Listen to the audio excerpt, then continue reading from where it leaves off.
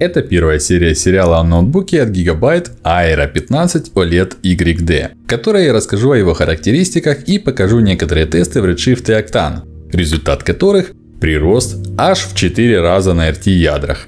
Это уже не ноутбук, а какой-то компактный мощный сервер. Интересно? Тогда ставь лайк и поехали! Данное видео выходит благодаря компании Point, которая является официальным дистрибьютором компании Autodesk в России по направлению Media and Entertainment. Все уроки, которые я выпускаю на канале, создаются на лицензионном софте. Всем привет, с вами Кривуля Андрейчаля, и буквально недавно, 4 дня назад, у меня появился ноутбук от GIGABYTE AERO 15 OLED с сертификатом RTX Studio от NVIDIA. И я искренне могу сказать, что это еще та мощь, потому что здесь очень крутая начинка. CPU Intel Core i9-11980HK 11 поколения 2,6-4,6 ГГц, мобильная дискретная графика NVIDIA GeForce RTX 3080, которая оперирует просто фантастическим объемом прогрессивной видеопамяти GDDR6 16 ГБ. Ключевой особенностью графики NVIDIA RTX является 3 типа ядер. CUDA, RT и тензорные, ускоряющие более 70 приложений. Список этих приложений можно посмотреть по ссылке в описании. Также есть интегрированный графический процессор, который берет на себя хранение ресурсов рабочего стола и Windows. Кроме того, дисковая подсистема на базе накопителей нового поколения PCIe Gen 4 позволяет быстрее считывать, записывать, просматривать и перемещать файлы даже значительного размера. 64 гигабайта оперативной памяти DDR4 позволяют тянуть сложные сцены. И конечно же 15-дюймовый AMOLED 4К дисплей на базе матрицы Samsung с высокой яркостью, повышенным коэффициентом контрастности и 100% охватом цветового пространства DCI-P3 позволяет насладиться видео, играми и так далее во всей красе. Кстати, не стоит волноваться по поводу мигающей клавиатуры, как новогодняя елка. Инженеры предусмотрели настройку разных сценариев, и, например, днем можно оставить легкую подсветку или вообще ее выключить, чтобы ничего не отвлекало от работы.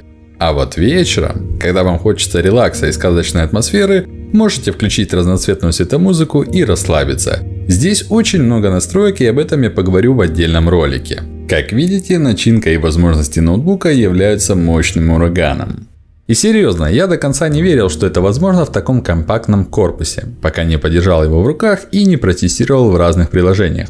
И все это приправлено современными портами. В их числе Thunderbolt 4, в котором теперь реализована возможность быстрой передачи данных и видеоконтента в формате 4К через единое соединение. Также есть 3 USB 3.2 Gen 1, 1 HDMI 2.1, один мини-дисплейпорт 1.4, один выход для наушников и один разъем для UHS-2 SD-карт памяти.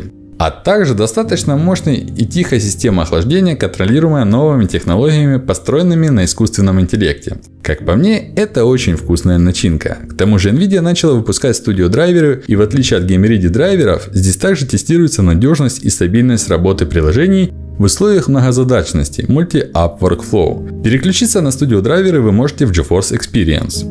Этот ноутбук имеет сертификацию RTX Studio. Что это значит? RTX Studio ноутбуки – это новая категория ноутбуков для работы с визуальным контентом, которая первый раз была представлена NVIDIA в 2019 году.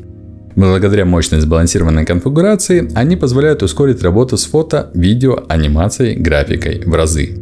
Почему же эта маркировка важна на ноутбуке? NVIDIA RTX Studio – это некий комплекс, объединяющий в себе требования к оборудованию и программному обеспечению для максимальной эффективности мобильных рабочих станций как в плане производительности, так и надежности. Чтобы получить такой бейджик, производителю придется взять все самое лучшее и смешать по рецепту NVIDIA в качественном корпусе. На выходе мы получим ноутбук из серии RTX Studio. То есть, выбирая такой ноутбук, вы можете быть 100% уверены в том, что он готов к профессиональной работе и не будет такого, что что-то будет работать плохо. До этого времени я тоже скептически относился к ноутбукам и работал только на десктопе. Но ноутбук от GIGABYTE поменял мое мнение, и сейчас я хочу продемонстрировать вам его возможности в разных приложениях, ускоренных на RTX, которые я уже успел протестировать. Честно, я даже до этого момента не верил всему тому, что пишут о этих ноутбуках. Но сейчас на практике вам покажу всю его мощь и чем он меня впечатлил. Да, в одно видео все не уместишь, и поэтому я планирую запустить целый сериал, в каждой серии которого буду показывать какие-то особенности работы в разных приложениях, ускоренных на RTX. Интересно? Тогда ставьте лайк и смотрите видео до конца. Приятного просмотра! Сначала я покажу две сценки, которые я успел протестировать, и меня они очень впечатлили в плане производительности. То есть я уже 100% убедился в том, что да, теперь на ноутбуке можно полноценно работать и рендерить сложные проекты.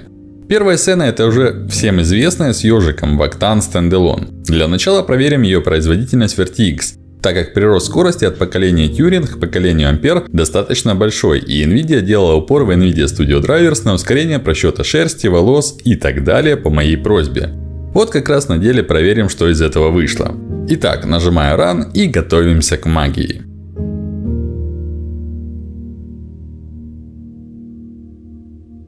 Итак. Как можете заметить, данная сцена с включенным RTX On отрендерилась на RT ядрах быстрее в 2,5 раза, чем на CUDA с RTX Off.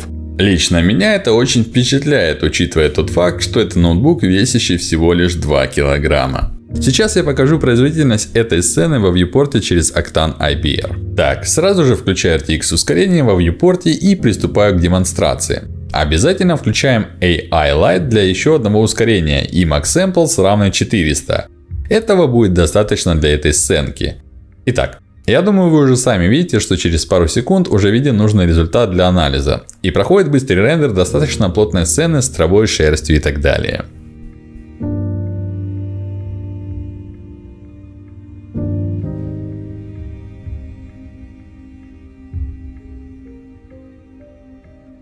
Так, следующая довольно плотная сцена, которая кушает много видеопамяти, да и оперативной тоже. Это уже тоже вам знакомая с песиком. То есть тест, который я записывал в Redshift рендере на двух 2080 Ti с NVLink. Как раз там в описании я писал о приросте в 2,8 раза и указывал время RTX On-Off рендеров на этих видеокартах. Я также отрендерил эту сцену на одной 2080 Ti и время тоже покажу.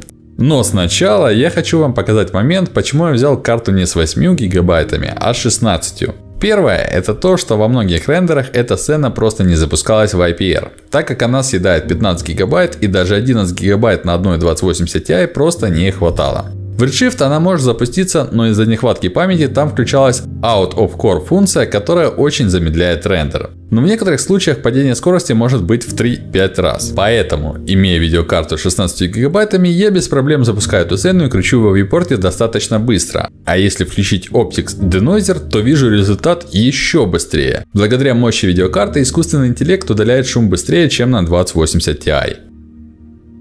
То есть ждем буквально несколько секунд и уже видим результат, которого достаточно, чтобы оценить работу и продумать дальнейшие действия с правками и так далее.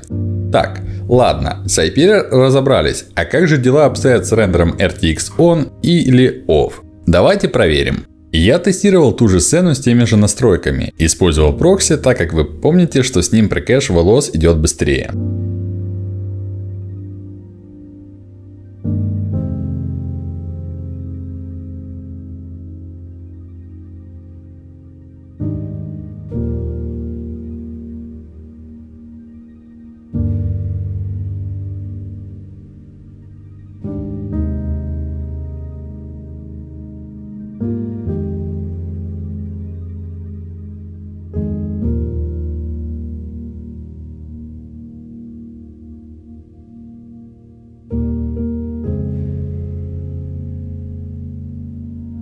В итоге с RTX On рендер прошел за 329 секунд, а с RTX Off 571 секунду. Прирост с RT ядрами в данном случае x1.7. На одной 2080 Ti RTX Off 2368 секунд, RTX On 868 секунд. В итоге на RTX Off 3080 посчитала быстрее в 4 раза, а на RTX On в 2,6 раза.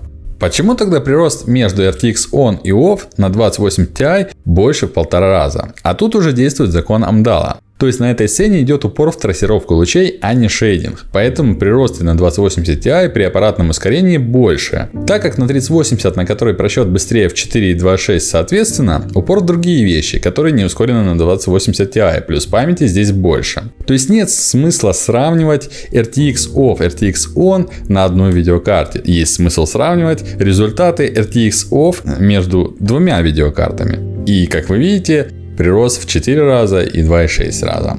Если хотите разобраться с законом Амдала на моем примере, я написал в описании подробный пример на примере 1080 Ti, 2080 Ti и 3080. Еще один момент. Сцену же я записывал на двух 2080 Ti с NVLink. И тут кажется бессмысленно сравнивать, так как две видеокарты против одной это нечестно. Но есть но. И я думаю, вы помните, что на двух 2080 Ti RTX On 434 секунды, а RTX Off 1184 секунды.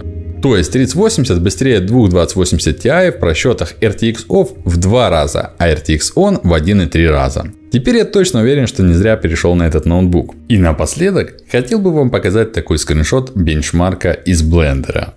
И на этом закончить эту интро-серию.